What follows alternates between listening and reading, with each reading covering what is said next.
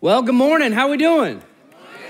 It is good to see you. I want to welcome everybody joining us online as well as Lake County. Good to have you as well. And we are starting, as you can see, a brand new series. And I have a little bit of awkward/bad news. I've been gone for the month of June. And right before I got up, I turned to my wife and I said, I'm a little emotional, which is not good for a sermon. So you're going to have to bear with me. I'm emotional because I missed you. And being back... You're not helping with this process.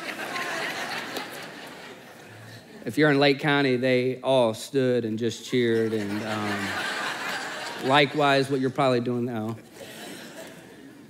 I'm emotional for those that are new here. My name is Dustin, Aagaard, one of the pastors. Honored to be here. Welcome to Journey. In the month of June, I had 2 weeks of vacation, and then had a 2-week study break where just got away to study, to pray, to dream, to plan, and prepare for the next season. And I felt your prayers, and more than ever. And so just thank you for praying. Thank you for the encouragement, the notes, and excited to see what God does in the next couple seasons. But it's good to be back. As our family was gone in the month of June, we went to 4 different churches, and they were all incredible churches, and God spoke to us, and we went there, and we were encouraged, and it's just the beauty of the church. But my wife and I left with the same feeling. We said that was good, but it wasn't Journey. And we miss you. And we miss your grace. We miss your love. We miss the multicultural, multi-generational church that you are and the beauty that you are. And so it's good to be back. As you can see, we're starting this series called the G.O.A.T, the greatest of all time. And if you are a sports fan, you've seen that there have been entire shows dedicated to people just debating who is the greatest of all time. And we're just gonna put that to rest. I think anytime there's a good debate, we can always handle it with a good church vote. So what we're gonna do is we're just gonna have a vote, figure out who is the greatest of all time. So if you're online in Lake County, Apopka, I want everybody to vote. We're gonna put up 2 athletes, and you're gonna say which you think is the greater one over the other one. And so you could make some noise, you could raise your hand. You may not know who the athletes are, just vote on which photo is your favorite photo, okay? So, here we go. First one is this: Tom Brady or Joe Montana? Actually, Joe got more than I thought here in Apopka. Tom Brady wins. Okay, some of you may not know this one, some of you may. Messi, Ronaldo. Third vote, who are they? It's only the largest sport in the world, okay? It's kind of a tie between, we don't know who they are, okay. How about this one? Phelps, Mark Spitz. Who are they? It's okay. They're swimmers, yes, thank you. All right, how about this one? Babe Ruth, Hank Aaron. I think Hank Aaron got that one. Hank Aaron gets my vote. It's good. How about this one? Tiger Woods,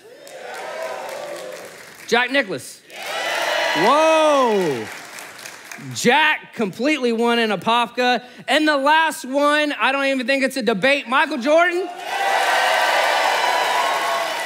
LeBron James.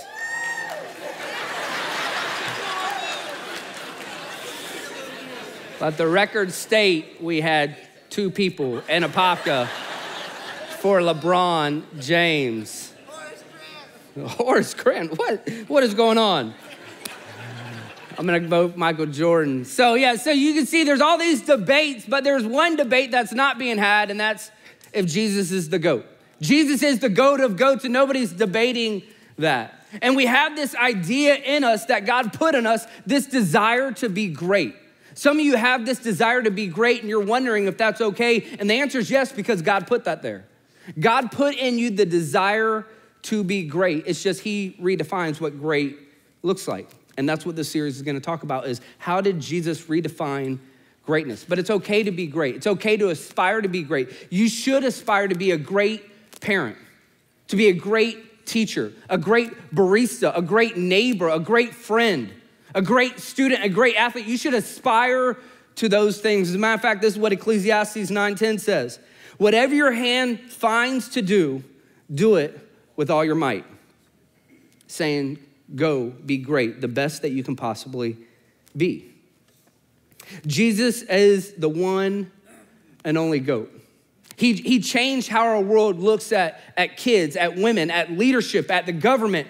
He changed the arts. He changed every spectrum that we can imagine. Jesus single-handedly changed that for the history of the world. He put servant leadership on the map. I don't know if you know this, but every major religion looks up to Jesus and honors him in some way. Not only do they believe in him, they honor him in some way, shape, or form. Every major religion. This is what Colossians 1 says. It says this, the Son, meaning Jesus, is the image of the invisible God, the firstborn over all creation, for in him all things were created, things in heaven and on earth, visible and invisible. Whether thrones or powers or rulers or authorities, all things have been created through him and for him. He is before all things, and in him all things hold together. And he is the head of the body, the church. Philippians 2 says this, at the name of Jesus, every knee shall bow, and in heaven and on earth and under the earth, every tongue acknowledge that Jesus Christ is Lord. Translation, Jesus is the GOAT. And you might be thinking, well, of course the Bible is gonna say that. Do you have any sources outside the Bible? How about Time Magazine? In 2013, Time Magazine wanted to do a survey, do a study to figure out who's the most significant person in the history of the world. The editors came together, they had all these analytics, all these questions, all these ways of figuring out and tracking. They made a top 100 list of the most significant, influential people in the history of the world. And what they came to find out in 2013 study, it was not a theological study, it was a study on greatness. What they came to find out is that the number one by far was this guy named Jesus of Nazareth. The most significant person cannot be debated. Whenever we look at GOATs, one of the things that people love to do is get behind whether it's GOAT leadership, GOAT actors, actresses, or GOAT athletes. We want to figure out, okay, what is it behind the scenes that makes them the GOAT? What's their secret sauce? And almost all of them have some type of secret sauce. For Tom Brady, his secret sauce is his radical diet. He has this incredibly crazy diet, which is, I think, one of the reasons why he could play in his mid-60s or however old he is. He's 40. He's not 40. I think he's, how old is 44 or 43? So I don't know. You're all looking it up. Okay. For Michael Phelps, he had these intense workouts, but his secret sauce wasn't his workouts. He had a really, really regimented sleeping pattern for his body to recover. That nobody messed with. He would never change. Him recovering and sleeping was his secret sauce. Michael Jordan's secret sauce was this. He had a drive to embrace failure, and he took it as a challenge to succeed. This is what Michael Jordan said. He said, I missed more than 9,000 shots in my career. I've lost almost 300 games. I failed over and over again in my life, and that's why I succeed. So those are their secret sauce. What's Jesus' secret sauce? I think I have a guess at what his secret sauce is. I think we find it in John 5:19. It says this, Jesus gave them this answer. Very truly, I tell you, the Son can do nothing by himself. He can only do what he sees his Father doing, because whatever the Father does, the Son also does. I think Jesus' secret sauce was his extreme followership of the Father. And that's what we're gonna talk about today. Jesus' secret sauce was his extreme followership of the Father. I believe Jesus got his leadership from his followership. There's no debate that Jesus is the greatest leader to ever live. That's why he is significant, but we don't hear a lot about his followership. And that's what we want to lean in today and kind of look at, what does this mean that he had extreme followership? Earlier this year, I read something that I think might be one of the greatest lines that Jesus had that I've never heard anybody talk about, and it kind of goes in this idea of followership. But before I give you that great line, I want to unpack where it's coming from, the story behind it. If you have your Bible, you can turn to Matthew 26. If you don't have your Bible, we're going to have it on the screen, or you can open up your Bible app on your phone or your device, follow along with us in Matthew 26. So Matthew 26 comes, and Jesus gathers his buddies that he calls the disciples. There's 12 of them. He calls together disciples, and he tells them something significant. something that we remember every week. It's the Lord's Supper, it's communion. He says, hey, listen, I'm about to be led away to be tortured and killed and crucified. And he tells them this. And it's just this just devastating news. And then he goes from that, and then he goes into a garden, and that's where the next scene sets up. And I want us to pick up in Matthew 26, verse 36, and we'll go from there. It says this, then Jesus went with his disciples to a place called Gethsemane. And he said to them, sit here while I go over there and pray. He took Peter and the two sons of Zebedee, James and John, along with him. And he began to be sorrowful and troubled. Then he said to them, my soul is overwhelmed with sorrow to the point of death.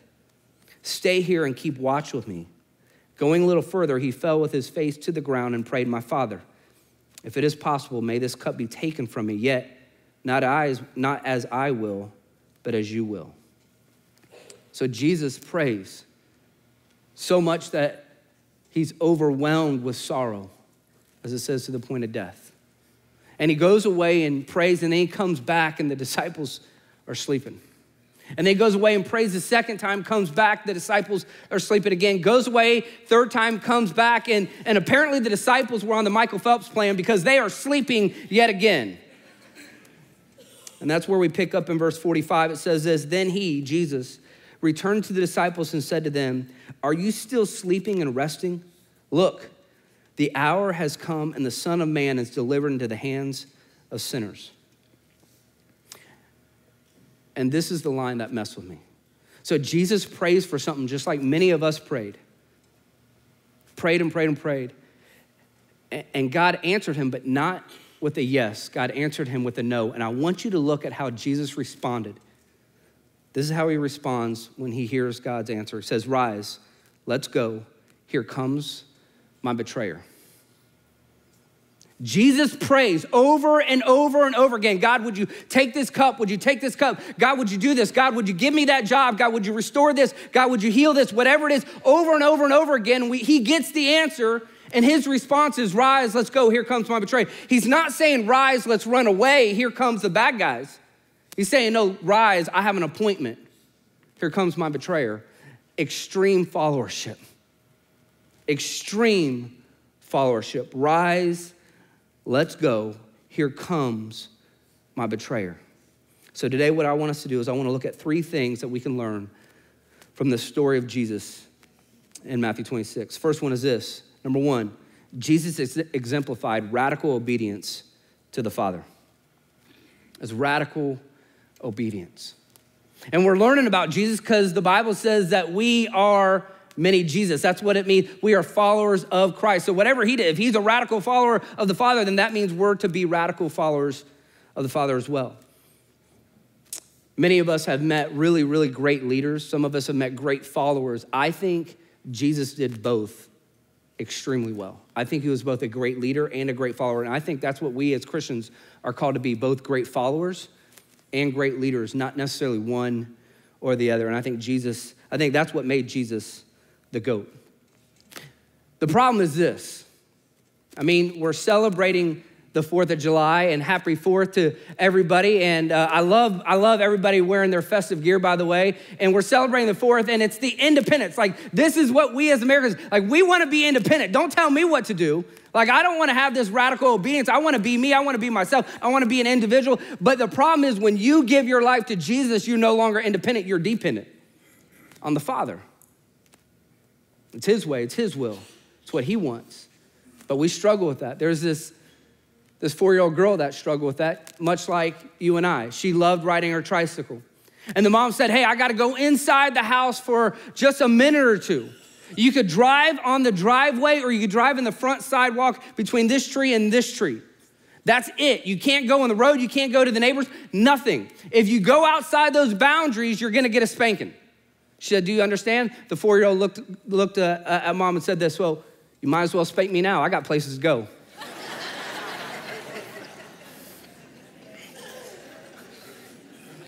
That sounds familiar, right? Like God's like, hey, listen, you got this, and we're like, hey, may as well spank me now, God. I got places to go. And this idea of followership, this idea of obedience doesn't come natural. That's why we need the Holy Spirit. It comes supernatural. That's why in him we're a new creation. The old creation's gone. We are a new creation in him. Jesus said this in Matthew 16. He says, whoever wants to be my disciple must deny themselves and take up their cross and follow me. I have 3 teenagers right now, which means I pay more in auto insurance than any of you combined. So, when we drive, we're in the driver's seat.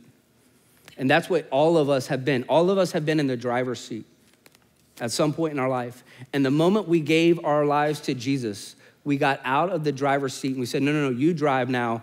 I'm gonna be a passenger. You see, when before Christ, our BC days, we went wherever we went, we did whatever we wanted to do, we thought whatever it is, we drove, we did that because we were in charge. We were the idol that we worship. But when we became Christ followers, the idea of making Jesus Lord is saying, no, you are now in control. Wherever you wanna go, whatever you wanna do, it's you. I'm a passenger, I'm not a driver. You drive. Every day I wake up, say, God, you are the one steering the wheel, not me. I do what you want, I say what you want. If you want me to bless a neighbor, if you want me to forgive, whatever it is, you steer the car, not me. It's yours. That's what it means to follow Christ. It's to let him take the wheel.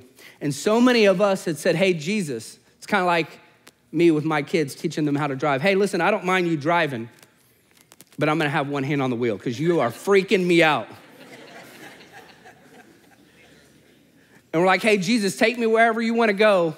And you're like steering it to the right. Wherever you wanna go, Lord, I'll go. And you're trying to still control. That's not making him Lord of your life. That's you still in control. And so I don't know where it is that you need to relinquish control, but there's an unexplainable sense of freedom where the only person you're trying to please is the Father. And that's what Jesus did. And I think that's one of the reasons he had so much peace. He wasn't trying to please everybody in the world, just the Father. Second thing we learn from this story is this: who you follow tells me where you're going. Who you follow tells me where you're going. The word disciple occurs 269 times in the New Testament. The word Christian is 3 times in the New Testament. The New Testament is a book about disciples, by disciples, and for disciples of Jesus. If you're not familiar with the idea of disciples, it's really laid out in this verse, 1 Corinthians 11:1. Follow my example as I follow the example of Christ. It's discipleship. And so I'd ask you this question: who have you aligned with? Who have you said, hey, they're further along in their faith than me. I wanna align myself with them. I wanna follow them as they follow Christ. I need to give myself permission to somebody that says, hey, you look more like Jesus than I, and I wanna look more like you. I wanna be a godly parent like you, a godly businessman or woman like you, a godly neighbor like you. Will you pour into me how you follow Jesus? Will you teach me? That's discipleship. Who you follow tells me where you're going. When I was in middle school, I was in an acting class. I have no idea why I was in an acting class. I've never pursued acting. It was probably because it was an easy A. I was in this acting class and we had this project, this exercise that we had to do. We had to make a paper mache mask. And we spent a couple weeks making this mask fitted to each person's head. So I made it, put it on, and there were no eye holes. You can only have breathing holes like through your nose and mouth, and that was it. So you couldn't see. We made them. We had no idea why we were making them. Then after we made them, they all dried. A couple weeks later, the teacher says, all right, we got a project. Everybody pair up. I said, all right, that's music to a middle school years when you don't do work and you pair up with your buddy. So I pair up with my best friend. So he and I are together, and she says, this is what you're gonna do. One of you are gonna put on a mask at a time. You're gonna walk around the entire school campus, and the person without the mask has to lead the person with the mask. You cannot touch them. You can only listen to their voice. Listen, I happen to go first. When you are a middle school boy, I don't care how godly another middle school boy is, you're not trusting any middle school boy, ever, ever. So I go and I am so nervous because I know what my buddy's gonna do. So I have a mask on, I can't see anything, and he's guiding me. If he says left one, I gotta go left one, he says right one, but I know it's rigged. I know he's gonna lead me to destruction. I just hope I survive. So I'm going, and long story short, after 20 minutes, I don't have a clue where I'm at. He tried spinning, it took me to where I wouldn't know. All of a sudden he goes, okay, take your mask off. And if this is the roof of the first floor, I was about this far from the edge of the roof. I was on the roof of the building.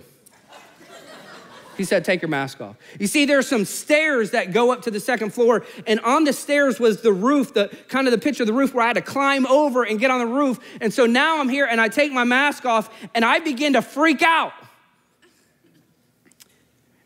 And when I allow a middle school buddy of mine to lead me, of course I'm gonna have anxiety. You know what doesn't make sense is when God leads me and I have the same anxiety. Why do I treat God like he's a middle school buddy instead of the Lord of the universe that has only my best interest in mind? You see, I follow God just as hesitant sometimes as my middle school buddy's directions. And so when he says go left, I'm not just going left. I'm kind of like a little bit like, I don't know, God. I don't know if I should do this. And when he says forgive, I'm like, I don't know if I should forgive. And when he says be generous, I'm like, I don't know if I can be generous. And all these things, it's like I'm treating him like my middle school best friend. And the God of the universe has never broken a promise. He's never done anything to ruin his character, that he only has my best interest in mind. So why do we treat him like he can't be trusted? Why do we treat him with hesitancy when he says go forward or go backwards, turn left, turn right? That's what I love about Jesus' radical followership of the Father. This is what Andy Stanley says. He says this: following Jesus will make your life better and will make you better at life. Following Jesus will make your life better and make you better at life. You cannot go wrong with following Jesus. And my prayer is that we would strip off the hesitancy and be a church of faith that just runs after the Father without anything holding us back. Not like we're following the orders from a middle school buddy, but like we're following the orders from the God of the universe. And so let me ask you, who in your life looks like Jesus, and who have you invited to pour into you? Now, here's the thing. I don't ask people, are you hanging around Christians? Because so many people say they're a Christian, but they don't follow Jesus. I'm not asking you that. Who is following Jesus that you have given permission to be in your life and you've asked them, can you follow them? And if you've not done that, that is called discipleship. The entire New Testament is about discipleship. I want this week, I want to encourage you, have coffee with somebody and say, hey, listen, you seem like a godly neighbor or godly this or that. Can we just hang out from time to time? I just want to learn from you. I want you to speak into my life. I want to give you a green light to tell me how to be a godly husband, a godly father. You have permission to call me out when you see I step out of line. Somebody should have permission to do that. Nobody wants to speak up this day and age unless you give them permission. And that's part of the discipleship process. Who you follow tells me where you're going. Third thing is this that I learned: the Father's will is greater than my wants. The Father's will is greater than my desires, my will, whatever you want to say. I was in a quiet time, and maybe in February, March, somewhere in there, just in my study, and I began to get on a rabbit trail, just this random rabbit trail in Scripture. And I kind of want to walk you through, if I can, I want to walk you through my rabbit trail. Because these are three things that I kind of processed, maybe four things that I processed in my quiet time. The first one says, Galatians 1:10 says this: am I now trying to win the approval of human beings or of God? Or am I trying to please people? If I were still trying to please people, I would not be a servant of Christ. So under that, I put God is greater than people. You see, a lot of our anxiety can sometimes come when we're trying to please people more than God. And there's a peace that we get when we're only having an audience of one. So this verse talks about in Galatians 1:10 that God is greater than people. Then I went to Philippians 2. It says this: do nothing out of selfish ambition or vain conceit. Rather, in humility, value others above yourselves, not looking out to your own interest, but each of you to the interest of others. So now here I read this and it's like, okay, now people are greater than me. So now people are greater than me. According to this verse, they're supposed to be greater than me. The first one's God's greater than people. Now people are greater than me. Then I read John 3:30. He must become greater. I must become less. And what that verse teaches me is God's greater than me. So now I got these three things. I got God is greater than people. People are greater than me, and God is greater than me. I'm thinking, I'm literally overwhelmed in my own quiet time. I'm like, God, how can I live this out?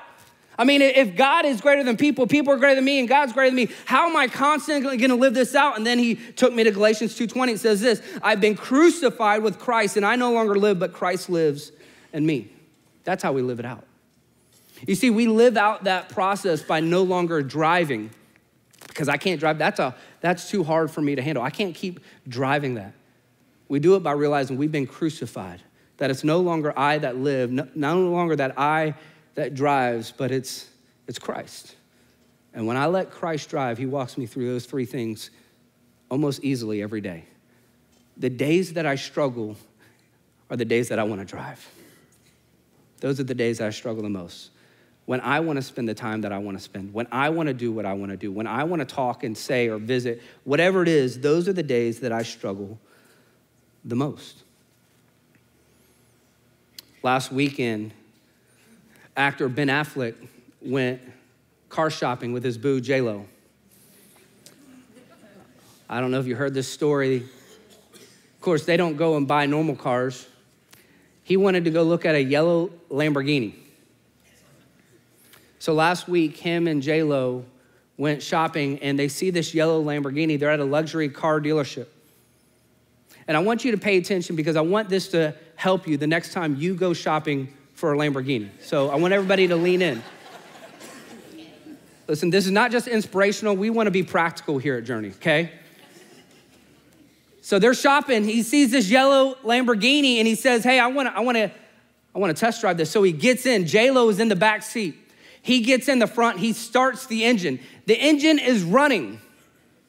And I don't know why, I don't know how this happened, but he thought it would be a good idea to let his 10-year-old son sit behind the wheel of the car. And so his 10-year-old son gets in the wheel of the car, and I don't know if this is on accident, on purpose, I don't understand what the 10-year-old was doing, but all of a sudden, the car is now in reverse. In a luxury car dealership, and the car backs up and hits another luxury car. Here's the moral of the story. Next time you go Lambo shopping, leave your kids at home, okay? Every time I go Lambo shopping, I leave my kids at home. I'm telling you guys, it doesn't work. Listen, it's easy for you and I to read a headline like that and go, of course, a 10-year-old boy should not be behind the wheel of a Lambo, especially if it's not even his. Why was he in the driver's seat of a Lamborghini? It makes no sense.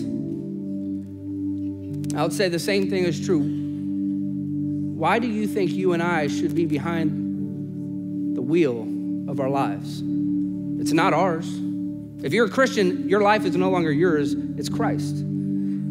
And your life is way more valuable than a luxury car. Your life is way more valuable than a Lamborghini. And you have no business driving it because it's not yours. It's the Father's. And just like it was irresponsible and reckless for that 10-year-old boy to be behind the wheel, I think it's irresponsible and reckless for us that call ourselves Christians to try to still drive when Christ is already in the seat. And I don't know where you need to give up the steering wheel of your life. Some of you, you're trying to drive everything in your life, and you need to give your life to Jesus and say, listen, once and for all, I'm gonna give him the wheel. Some of you, you've already given your life to Jesus, and you're like, listen, God, you could have everything, but not my romantic relationships, because I'm still gonna sleep with who I want, live with who I want, do what I'm gonna have one hand on the wheel, but everything else you could do. And you need to let go. Some of you, it's like, God, you can do whatever you want, but I'm gonna control my finances. I'll do everything else, but the finances are mine. Or God, you can do whatever you want, but the family is mine. I'm gonna hold the family. They're my idol. Or God, the future is mine, or the work is mine. And we have one hand on the wheel and we're still trying to let God drive, and it just doesn't work like that. You know what the universal sign of surrender is? It's hands up. Go anywhere around the world. What do we do when we worship? It's hands up. I don't know why everybody else raises their hands. I raise my hands as a admission to God that I need to surrender today once again to him, that my hands are off the wheel and I surrender fully. And I don't know what it is you need to surrender today, but we're all a work in progress. There's something all of us can say, God, would you forgive me? I'm letting go and I'm trusting you. I want to share a story about my son. My son just graduated from high school, my son Riley.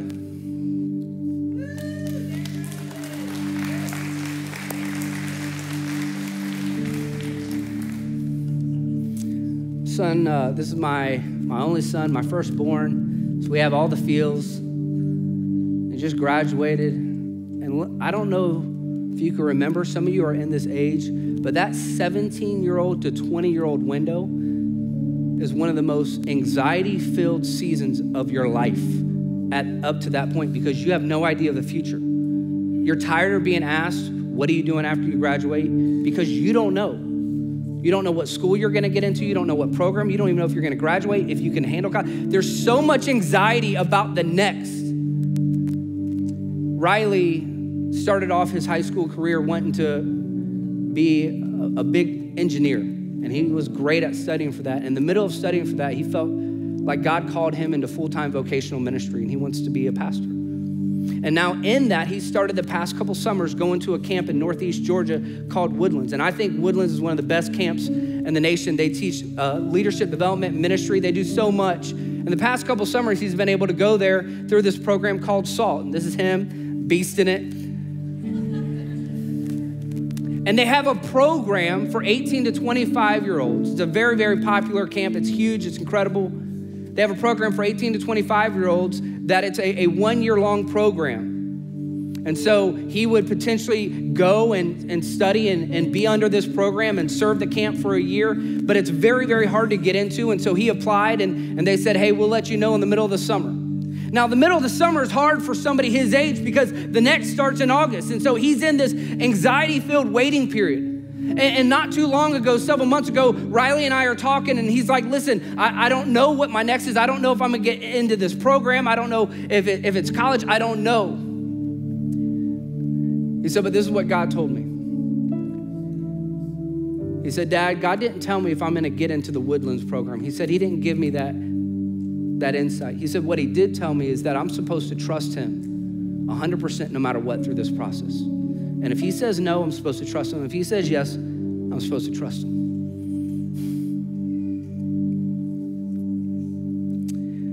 And as a dad, so proud, because what he was doing is he was saying, my hands are off the wheel. And as a dad, there's no greater feeling than when your son or daughter walks fully in compliance with the Lord. And I watched those weeks and months. He didn't stress. He didn't have anxiety. And then last week they called up and said, you've been accepted into the program.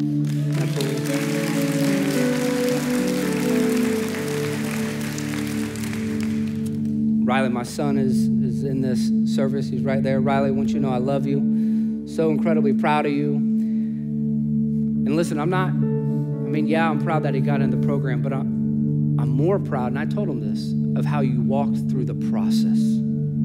Because you can get all the trophies, all the jobs in the world, but if you don't do it the right way, it's not gonna make you closer to Jesus.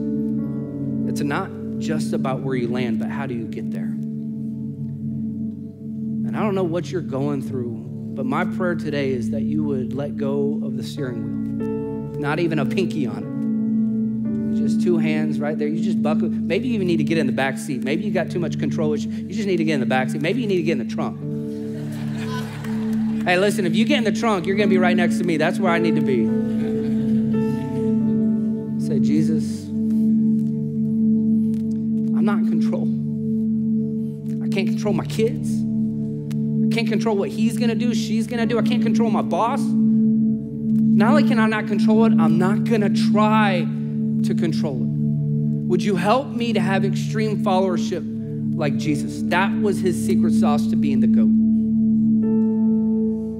When people talk about you, your neighbors, your coworkers, I think they should say something along the lines of, I don't know what's going on with that person, but he seems to have this extreme followership of this God that they believe in. Because they always do things that don't make sense. God will always call you to do things that often go against the flow. And it takes extreme followership. It takes faith. Not one-time faith, daily faith. Let me pray for you. Heavenly Father God, I one, thank you for my son, who my wife and I have tried to raise and point in the right direction. And then when he can teach me a deep biblical truth like that, wow. What a great reminder that we're all going through something all the time. Would you help all of us to just say, hey, we don't know if we're gonna get into the program or not. We don't know if we're gonna get the job. We don't know if we can handle the diagnosis. We don't know this, or this, but we know what you're calling us to do today, and that's just to trust you. That's just to follow your leading. And so God, would you help us to take our hands off the wheel, and we trust you to drive. You've never let us down. Every time you've driven, you've never let us down. You're not my middle school buddy.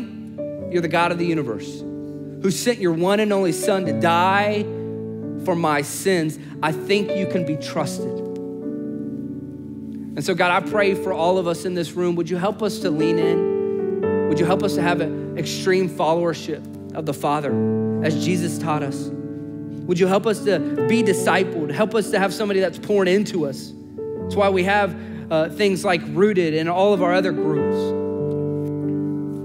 And I pray for the man or woman that's here today and they've heard messages like this today, but they've never fully surrendered. And I believe today somebody needs to give up the wheel for the very first time and throw their hands up and surrender and give their life to you. And so I pray, God, would they do that? In the name of Jesus, we pray. Amen.